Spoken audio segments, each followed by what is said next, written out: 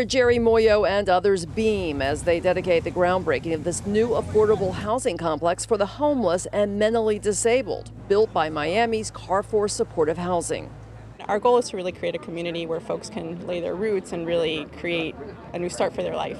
The 36-unit complex on 27th Street is replacing a 17-unit complex. The land is owned by the Jerome Golden Center for Behavioral Health. The city pitched in $1.1 million to help with construction costs and say this complex is sorely needed. This is kind of really a drop in the bucket, but it's really a start for us to begin to help some of these folks get off the streets and get stable. The one-bedroom and studio apartments will rent for around $400 to $500 a month. What sets them apart other than affordability is having staff on site to help residents. The president of the Jerome Golden Center says Florida is 49th lowest in the country on mental health spending. They see this housing as key to success.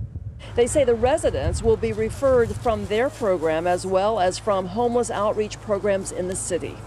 Absolutely critical.